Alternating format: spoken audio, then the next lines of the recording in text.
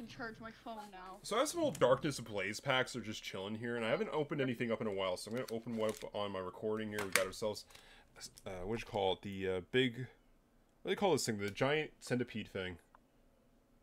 Centiscorch? Yeah, Centiscorch, yeah, there you go.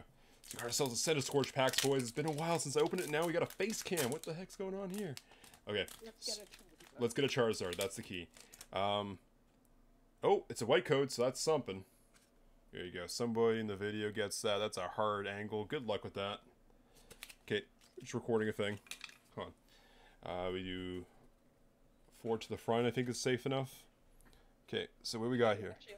We get a light. Yeah, I'm opening one up, but it's kind of being like in, on like a recording thing. Anyways, electric energy. We got ourselves the two-headed dragon. We get ourselves a familiar bell. Let's try it like that. Some boxing gloves. What the hell is this? A ducklet. A Mareep. We always love Mareeps.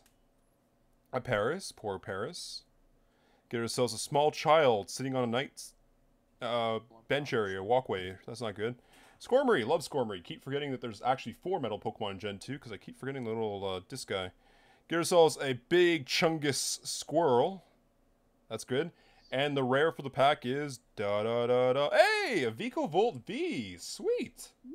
This is actually a really good card. It says for 2 energy, you can stop them from being able to use items next turn. That's just a real jerk move, to be honest. So this is actually pretty good. It also does 190, but, you know. Hey, that's good. I'm happy. I needed like 2 of these, so 2 of them's good. Hey, that's my pack for the day. I haven't opened a pack in like 2 weeks, so I just did this impromptu thing.